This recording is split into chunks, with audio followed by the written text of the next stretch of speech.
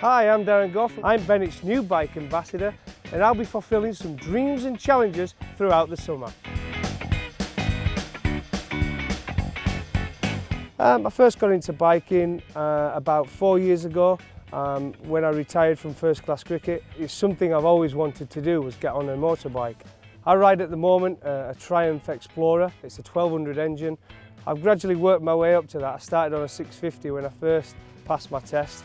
Bennetts, who are the UK's #1 insurers for bikers, have brought me on board as an ambassador. They have an initiative called Biking Dream on the website bennetts.co.uk, and they actually are letting me fulfil some of my biking dreams, which I will be doing throughout the summer.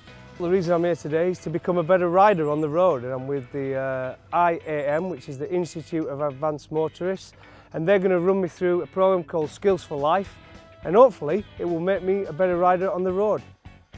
Passing the test teaches you how to physically ride a bike, but it doesn't teach you how to ride the road.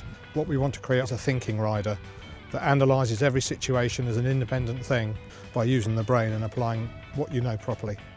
Well, first of all, we're going to take him out for an assessment ride. We're just going to let him ride and we're going to watch him. What we're essentially looking for is a safe and legal ride. So once we've had a look at him, see how he rides, we may well stop and give him a chat and give him some further things to think about in his ride. Essentially, we're trying to make him a safer rider.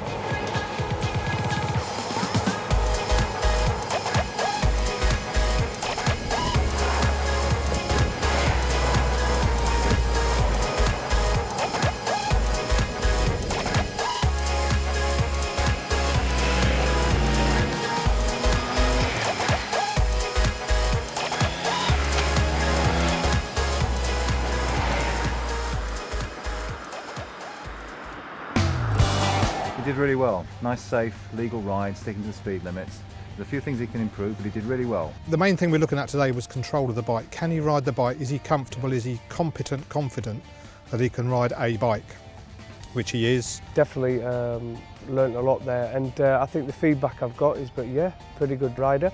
But positioning for overtaking, I told me after a while if I just dropped back that little bit, I could see the whole road and take on information about what's ahead. I think that's the feedback, but other than that, I said it's not bad.